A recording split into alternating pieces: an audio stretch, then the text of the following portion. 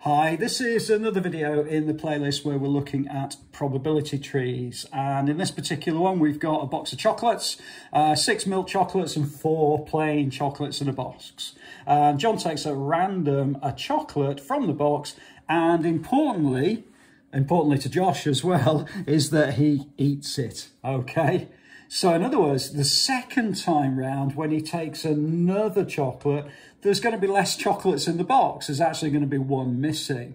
So let's see how that works with the probability tree diagram that we are first being asked to complete. So, okay, so in the first chocolate pick, he's got 6 milk chocolates and 4 plain chocolates. So in other words, he's got 10 chocolates altogether, of which 6 out of 10 are milk and 4 out of 10 are plain. Okay.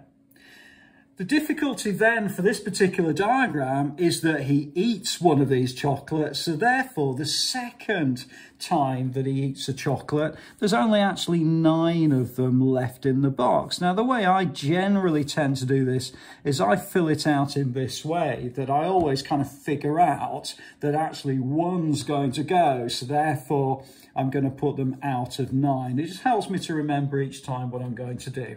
Okay, well, if he has a milk chocolate the first time round, there were 6 milk chocolates in the box, but now there's actually only 5. So there's a 5 out of 9 chance that he's going to have another milk chocolate.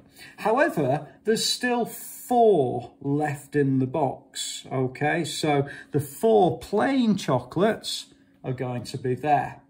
So this particular second outcome here is going to be as a result of eating a milk chocolate the first time round.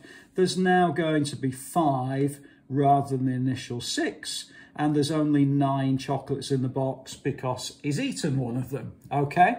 And there's going to be 4 plain chocolates still left in the box because he had a milk chocolate the first time round.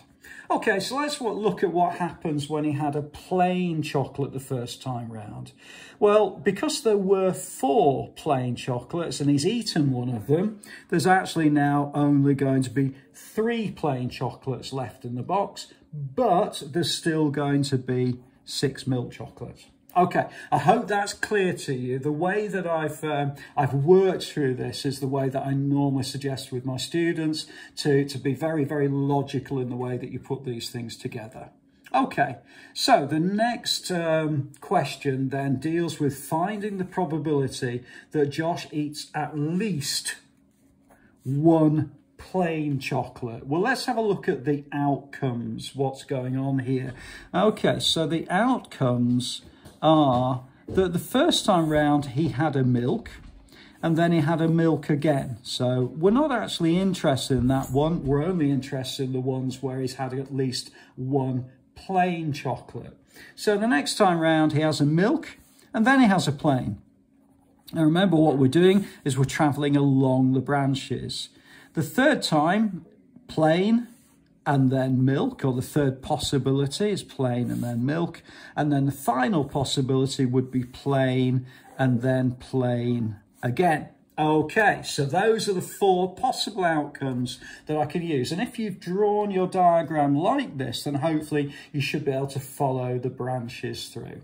Okay, so let's have a look at the probability for each of those. So find the probability that John eats at least 1 plain chocolate. So let's have a look. So this one I'm interested in, this one I'm interested in, and this one I'm interested in, because here is at least one of them is plain. Okay, happens to be both of them, but at least one of them is plain. This one is plain, and this one is plain. So the probability that he eats a milk and then a plain is going to be a milk is 6 out of 10 and then a plain is 4 out of 9. So I multiply those together, 6 out of 10 times 4 over 9, and that's going to give me 24 over 90. Now I do suggest that you're not tempted to kind of reduce that at the moment, because we're going to add all of these probabilities together. So the second one is going to be plain and milk. Well, the first time would be 4 out of 10 for plain, And then the second time for plain and then milk would be 6 out of 9. So 4 out of 10 multiplied by 6 out of 9. And that again is going to give you 24 out of 90. And then the final one that we're interested in is the two plains. So the first one is 4 out of 10 and then 3 out of 9. So I can write that as plain, 4 out of 10 multiplied by 3 out of 9, which is going to be 12 out of 90.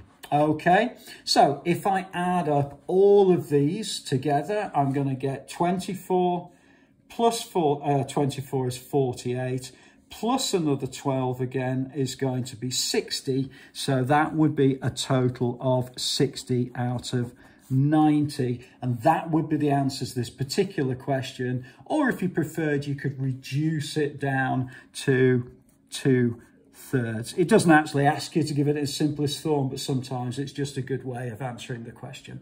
Okay, I hope that's been useful to you. Please do add a comment below if you're not sure about anything. Have a look at some of the other videos within this particular playlist, and I'll look forward to seeing you inside the next video.